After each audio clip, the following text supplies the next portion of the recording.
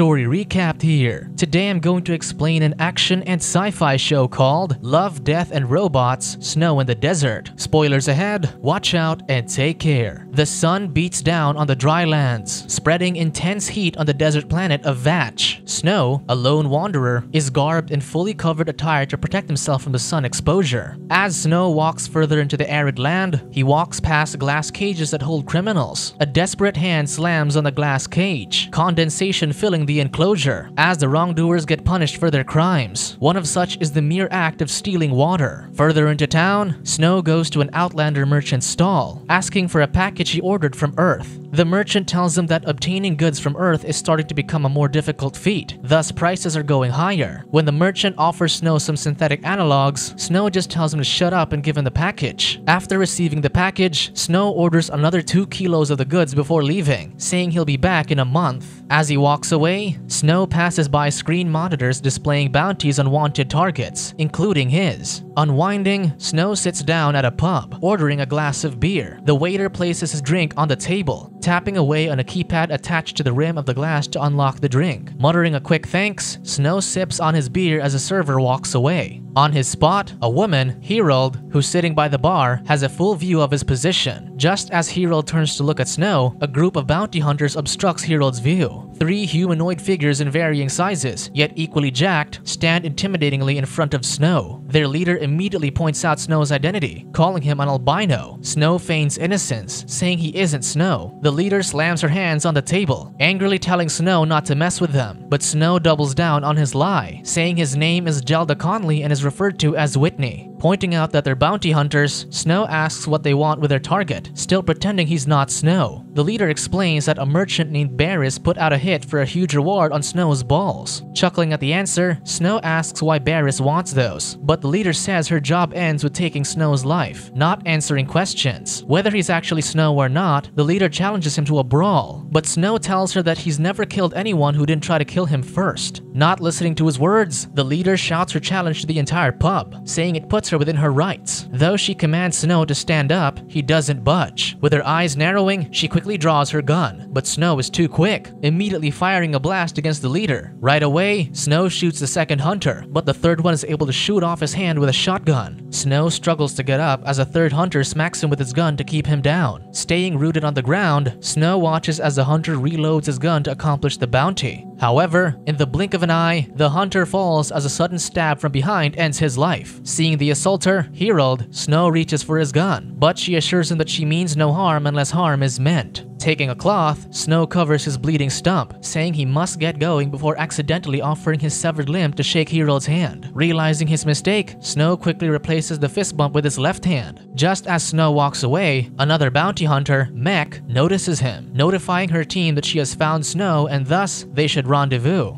Underneath the starry sky, Snow camps out amidst the barren lands, eating dinner by himself. Footsteps approach him from a distance, and when he looks, he sees that it's just Hirald. After taking the last bites of his dinner, Snow looks down at his empty pan and apologizes to Hirald, saying he's not used to company. Hirald assures him that she's not hungry. Instead, all she wants is to travel with Snow. Unsure, Snow tells her that he's crossing the Theran Plain, which isn't easy. However, Hirald is filled with certainty, assuring Snow that she has no problem with that. Still, Snow wants to ponder over it. As the sun starts to peek over the horizon, Snow asks whether Hirald has a date tent, but she merely shakes her head, so Snow offers to share his. Inside a cocoon-like tent, Snow opens a cooling device to protect them from the worst of the heat. As Snow removes the temporary cover of his stump, Hirald notices mild growth on his hand, so Snow excuses that he's a fast healer. Hirald inspects his hand before Snow takes it back, so they prepare to sleep through the day. Laying down next to each other, Hirald stares at Snow for a while before she closes her eyes. When nighttime comes, the two set back on their trail. Whilst walking, Snow explains why bounty hunters are after him, but Hirald already knows about Snow's case. She explains her understanding of the gonadotropin-releasing hormone that his body produces, because his cells are regenerative, hence making him immortal. Hirald reckons that his hand will regrow in a week, but Snow thinks it'll be less. Afterward, Hirald confesses that she works for Earth Central Intelligence, saying they want the same thing as Barris, but Hirald is no bounty hunter. Instead, Earth Central Intelligence wants Snow to willingly come with them, because whoever decodes his reproductive system controls immortality, a knowledge that could destabilize the entire protectorate. Snow asks why Hirald won't take an easy solution to their problems and just kill him. but Hirald points out that central intelligence doesn't suppress intelligence. Snow says morality is a human construct, assuming artificial intelligence doesn't care about such stuff, but Hirald claims such concepts were created to protect the greater good. Afterward, Hirald asks whether Snow wants to come with her. Concluding the conversation, Snow brushes off her invitation and instead notifies her that they'll be arriving at his home in about 2 days' walk, so they should keep moving. Trekking through the lands, they arrive at a terrain of canyons where Snow pushes through a secret door amidst the cliffs. They rise through a lift as Snow tells Hirald that he discovered the place 200 years ago and has been improving it ever since. Looking around, Hirald observes Snow's home with much awe, then asks how long he's been alive. Dodging the question, Snow tells her to be comfortable, pointing her toward where she can find a change of clothes. He also tells her that there's a lot of water around. In the comfort of his privacy, Snow sits in front of a sunset view, opening his package from Earth. Inside the box is a batch of ripe strawberries, which Snow savors as he takes one in his mouth. When Hirald walks in, she asks whose dress she's wearing, so Snow says it's his wife, who died 123 years ago. Snow recounts how his wife killed herself after she grew old, yet Snow stayed the same. Hirald slowly walks towards Snow, softly caressing his face before leaning in for a kiss, which Snow welcomes. They spend a passionate moment together, but Hirald wakes up alone, noticing an alarm that alerts her of danger. Looking at the security footage, Hirald notices an intruder ship parked outside their location. Ready to collect the bounty on Snow, Barry's crew rolls out with their weapons. As the bounty hunters split up, Snow gets the jump on Mech, sneakily jumping behind the hunter and stabbing her to death. The rest of the hunters continue to check on each other through radio comms, but due to Mech's lack of response, Trot is ordered to check on her. Seeing their comrade's dead body, Trot immediately warns the rest of Snow's presence, telling them that Mech is dead. As they keep an eye out, Snow ambushes another hunter, Jarilla, but despite landing a punch, Jarilla is able to fight back, slamming him on a nearby rock. They go head to head, throwing hit after hit. Down on the ground, Snow throws a knife at Jarilla, striking her in the chest. Still, Jarilla braves through it, continuing to butt heads with Snow. Jarilla tries to take out her gun, hoping to shoot, but Snow is fast to block her attempts. Instead, Snow puts her in a chokehold as Jarit, Jarilla's husband, holds him at gunpoint. Jarilla calls out to Jarit for help, but despite the hostage situation, Jarit doesn't hesitate to shoot, obliterating Jarilla in the crossfire as Snow runs to safety. Immediately, Jarit notifies his team that Snow killed Jarilla, warning Trot that Snow is coming his way. Trot cautiously looks around, holding 2 guns. When Snow appears from behind the rocks, he shoots off one of Trot's guns, but Trot fires back right away, obliterating his right arm and left leg. Snow becomes immobile, but as Trot checks on his body, Snow takes the opportunity to pull him down. With barely any strength left, Snow crawls with his remaining limbs, reaching for a gun and shooting Trot in the head. He slumps on the ground, letting his guard down, but Jarit appears. Snow keeps his hand on the gun, although this proves useless as Jarit merely kicks it away from him. Holding a knife over Snow, Jarit tells him that once he gets Snow's sack, he'll take his time cutting all the rest. Feeling a presence behind him, Jarit turns around to shoot at the invader, who has a direct sniper shot on his head. With a bruised and battered face, Snow's vision is blurred as he watches Hirald come closer, but as his eyes adjust to see her, Snow can only watch in horror as her head gets shot at the side. Hirald falls to the ground as Barris walks towards Snow, starting his monologue. Barris states his confusion on how it doesn't make sense that Snow has lived for centuries, yet chose to live on a less desirable planet. Still, Barris aims the gun at Snow, saying he'll die here, but a hand bursts through his chest, spilling blood everywhere. Hirald throws Barris' body away, revealing her synthetic body highlighted by the glowing sun behind her. Snow stares at her before he passes out. When Snow wakes up, he's already patched up with Hirald watching over him. Snow reaches out to Hirald's face, asking about her bodily components. Hirald explains that she used to be a human who got in an accident long ago. Underneath her current synth flesh and ceremal are her human spinal column, nerve tissue, and mostly human brain. Holding on to Snow, Hirald tells him that she's been alone for a long time too. Once more, they slowly lean into each other, kissing on the overlooking view of the sunset.